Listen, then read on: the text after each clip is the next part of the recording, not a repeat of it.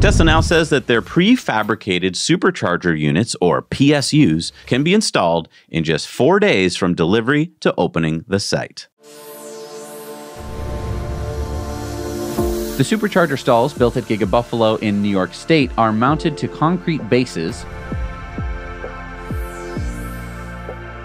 They're all ready to be hooked up to the utility grid.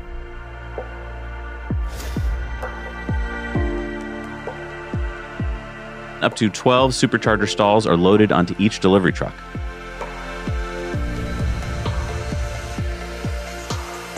They are then craned into place and hooked up to the utility.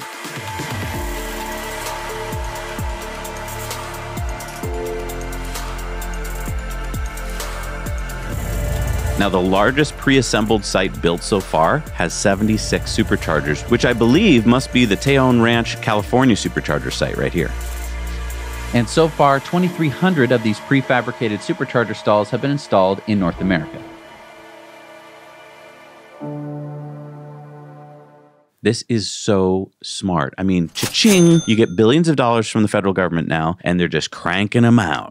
There are also some big supercharger sites coming, like this 200 supercharger stall site in Osceola County, Florida, and this 164 stall site coming near Highway 46 in Lost Hills, California. With 16 pull-throughs. Waiting for the trailers. That's more than most superchargers have stalls, and it has 16 pull-throughs, 164 superchargers. I can't even imagine. Talk about Tesla time. Like, talk about power draw. 1.21 gigawatts. That's insane. And I did a little back of the napkin math. We did an episode, by the way, a while back on back of the napkin math. Back of the napkin math to me means fast innovation. You might want to check it out here. On average, Tesla is now opening a new supercharger stall every 60 minutes. 60 minutes.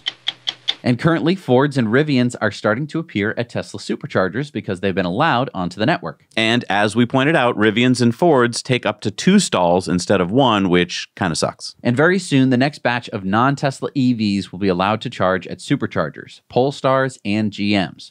So this is why Tesla is innovating faster ways to get superchargers online. Yeah, it's really important that they do, because as more and more of these cars take up double spaces, I think a lot of Tesla owners are going to get mad. Yeah. And thank you so much, Tesla, for basically being the only company in North America that's decided that they're actually going to have a reputable fast charging thing. So thanks for basically holding up the whole world on that one. Hey, everybody. Thanks so much for watching Now You Know Clips. You can watch full episodes of Tesla Time News on Tuesdays and in-depths on Fridays. Just click the link down below and head over to the Now You Know channel.